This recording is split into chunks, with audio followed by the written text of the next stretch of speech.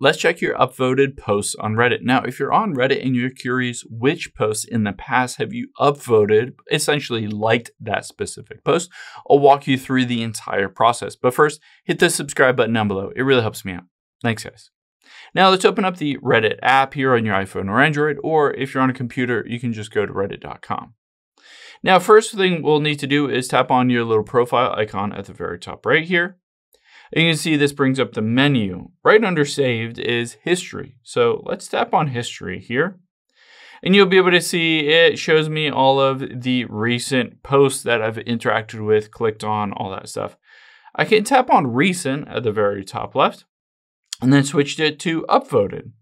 Now this will show me various posts that I've upvoted. Now you can just scroll through here. You can also tap on the two squares at the top right and change basically from card to classic.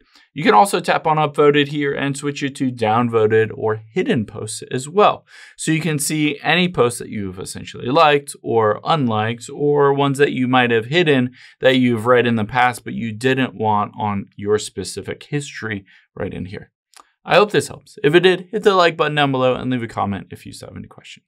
Thanks, guys.